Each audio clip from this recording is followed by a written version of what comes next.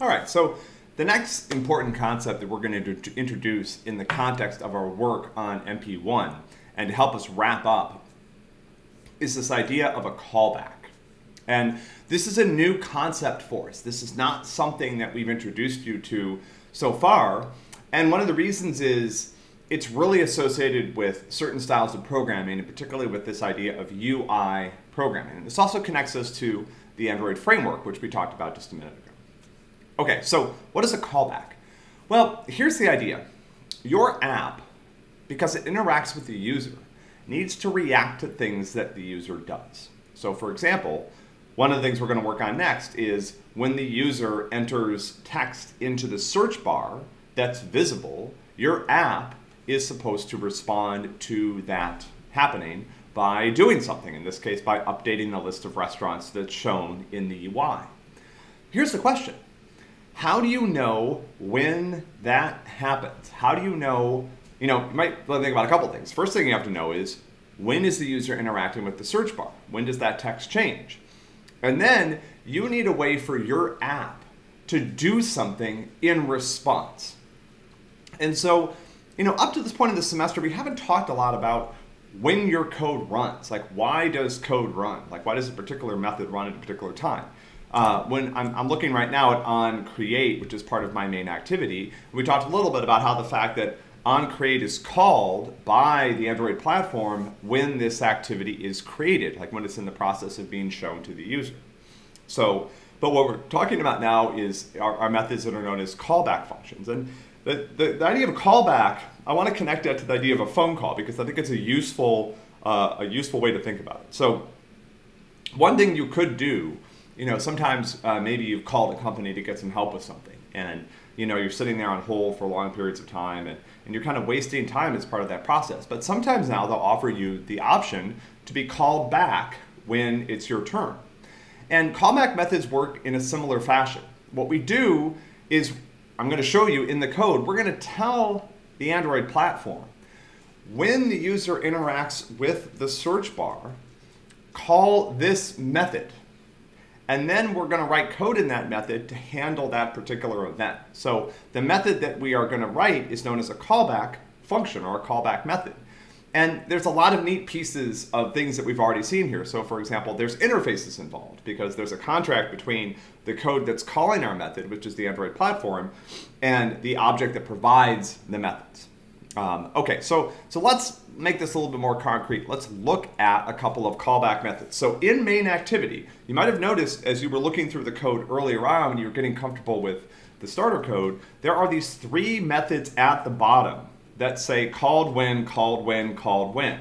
And then it describes kind of when this method is called. These three methods are callback functions. They are called by the Android platform or by library code that we use when specific things happen. And what we're going to do is we're going to look at the cases right now when those methods are called. So the first thing when you have a callback method is you have to register it typically. You have to tell someone, in this case the Android platform, I want these methods called. So where does this happen here? If you look right, there's two sets of callbacks. There's one set of callbacks here, on query text submit and on query text changed, that are associated with the search bar. And then there's a third callback called onClick that's associated with the list of restaurants. So onClick is called when someone clicks on one of the lists of restaurants, and we're going to handle that one later and react to it in a cool way as part of MP2. But for MP1, what we need to work on is the search bar, because we've got everything working to this point where we're kind of like almost ready to actually do some work on our search function works, the list view is sorted properly, a lot of things are good to go, but what we need is we need that search bar to work. We need it to narrow down the list of restaurants appropriately based on the user's query. And so we need to work with that a little bit, and understanding callbacks is really important to be able to do that. We're going to see callbacks later used in different contexts when we talk about network programming as part of a later checkpoint. Okay, so let's see these in action. First of all, I promised that I would show you where we're actually registering those callbacks, and that's right here. So you see that it says set on query text listener, and then it passes this object.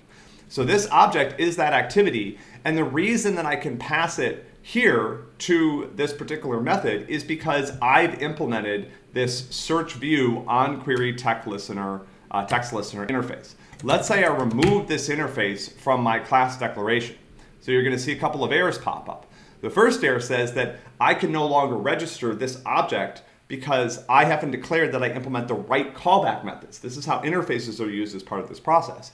So by implementing the interface, I tell the Android platform, I've got the right methods ready that can be called now by this particular component, right? So when the search text changes, I'm ready to receive the responses. You'll also see down here that these override annotations are now flagged because they're not, these are the two methods that this interface requires that I implement.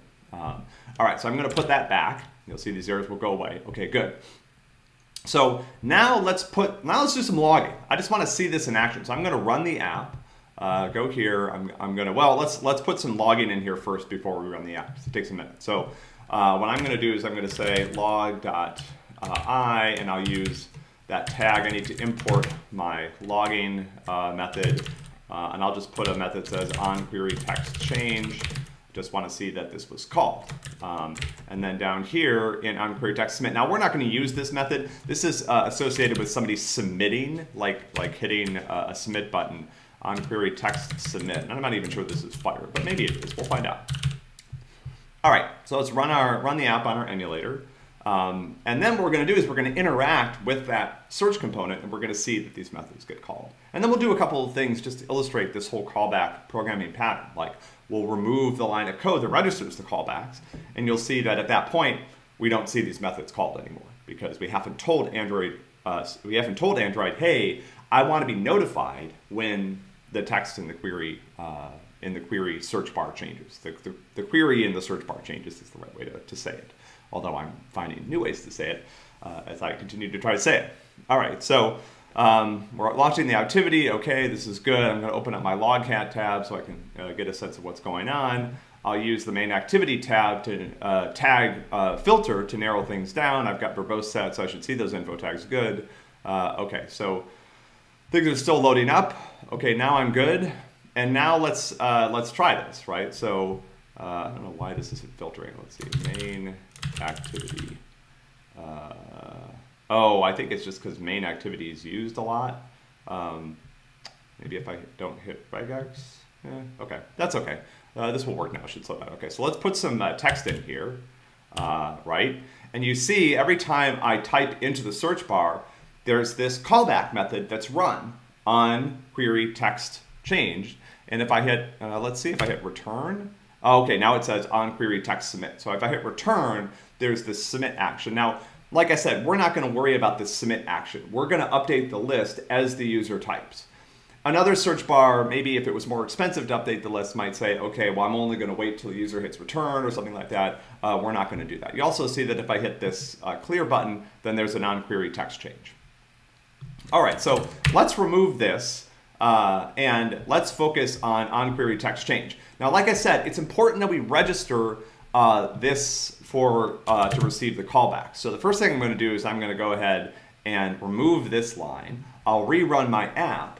And what we're going to see now is that we don't see these log messages because the app is no longer registered to receive this callback. And as a result, Android says, okay, well, I don't know. There's a search bar there, but you didn't tell me to tell you when it changes. And so I guess you're going to handle that some other way. And so let's see here. So we do, right, you see now as I'm changing things, you know, nothing is, I'm not getting these events. Okay, so let's put that back. And now the next thing I want to point out is, you know, like we said about the Android platform, its job is to be useful.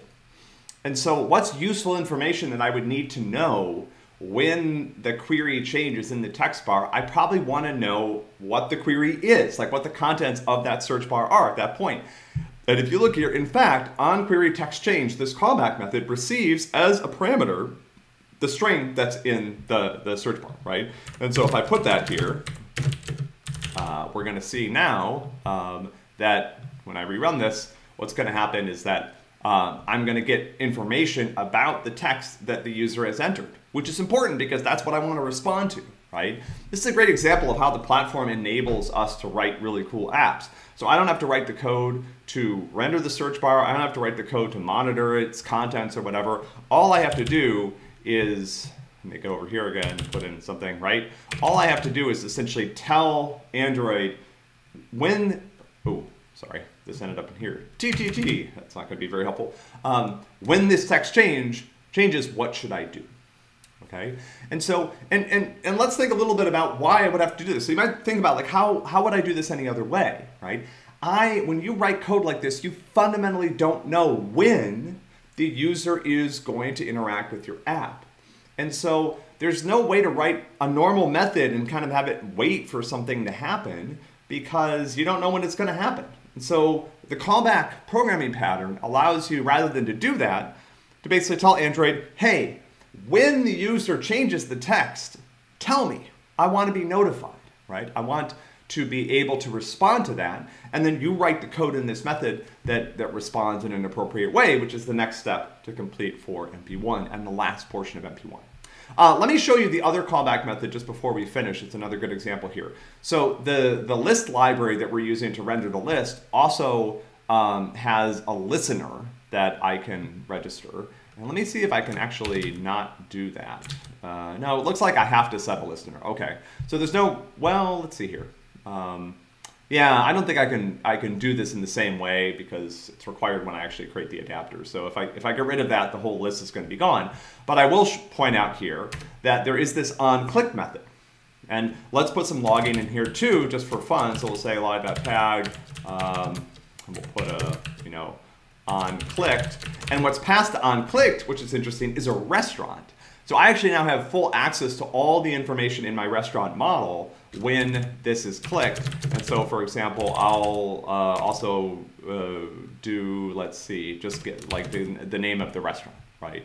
I'll log that as well. And you'll see that when I click on restaurants in the list, I'm going to see their name logged, right? Because I'm getting a different callback from a different piece of code, but it works the same way. I don't know when the user is going to click on things, but what I can do is I can tell the list library, right, when the user clicks on something, I want to respond. And what we'll do as part of a later checkpoint is we'll actually add some code here to have the app react in a useful way.